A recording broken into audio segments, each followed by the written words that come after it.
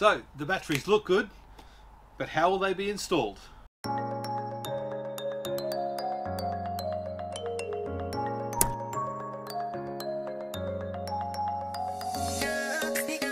batteries will be attached to the wall in one of my Powerwall mounts. Now these mounts were custom designed a few years back with a little bit of input from the community. I'll include a link in the description below with all the CAD drawings and stuff for these, so you can make these yourself and have them manufactured or change the design to your needs. But let's go through the specifics. So we've got a mount, right?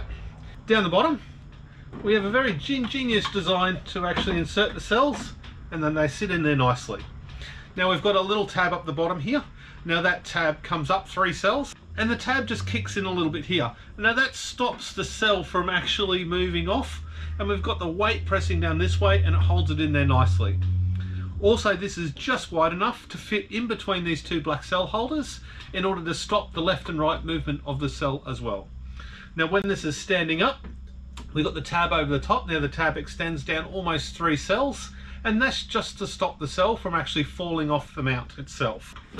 When you're attaching the mount to the wall, you've got a few options here. Now I've got 6 along the top, and I think they're called keyhole screws there, so you can actually line it all up and then put the mount on with the screw holes, and then another 6 screw holes down the bottom. Now this is 2mm steel and is well and truly up to the task of holding these cells up. To fix it to the wall, I've got some fairly heavy duty screws here. They are size 12, 11 by 25mm with a nice coarse thread, and then they've got a little insulator ring on there as well, just so it doesn't damage my powder coat.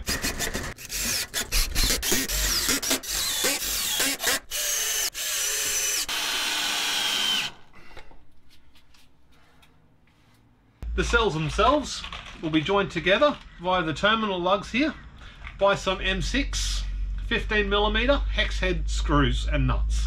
So standard stuff really. Now with these blue cells here, we've got 3 cells here, and this is where the top of the mount is, and these 3 cells here is towards the bottom of the mount. Now these batteries are 9.3 kilos each, so they carry a fair bit of weight.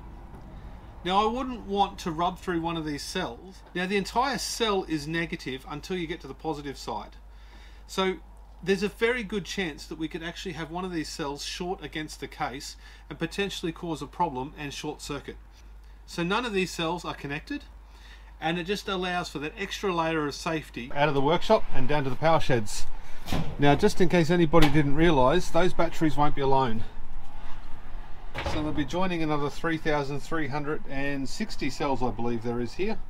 So we've got this in 14S. So all these jumper wires in between create a 320p battery. Now that's approximately 30 kilowatt hours 4 years ago. This has been in service for quite a while, but she's still running well. So the new cells will be installed over here.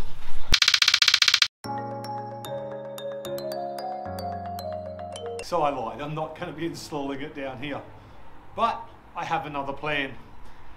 Now, since I started this video about a year ago, the rules and regulations in Australia have changed for how we're allowed to install batteries, and this is my solution to their problem that they're throwing at me. Now, it's going to take a little bit of extra time and a little bit of extra money, but look, rules are rules, right? So let's follow them to the book. It's from a 20-foot shipping container that's been cut in half and modified, and the delivery driver was able to get it up my driveway and plonk it somewhere over there. It was a little bit of a challenge to get it up here.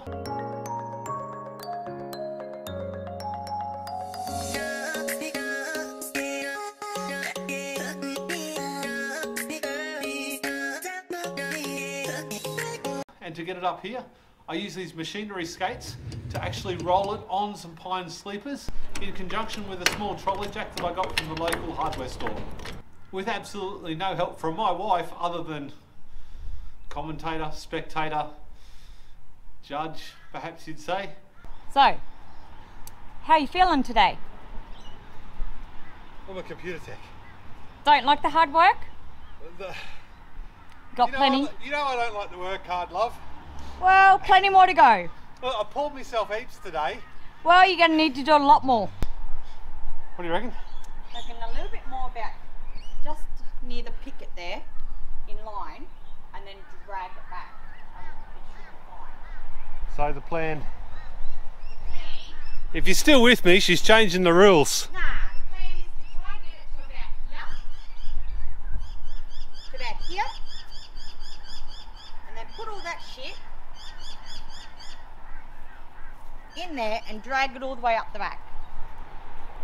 So how do you propose we're going to get it up against that retaining wall at the back? Excellent. Good luck with that. I'll go back to Powerwall and she can do the, I don't know, whatever you call this. Is it administration work? Nah. Foreman. Supervisor. Supervisor, apparently.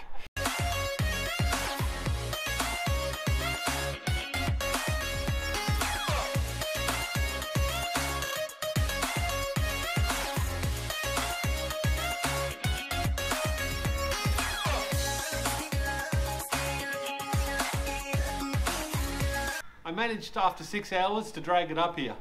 It was a bit of a process, but well worth the effort.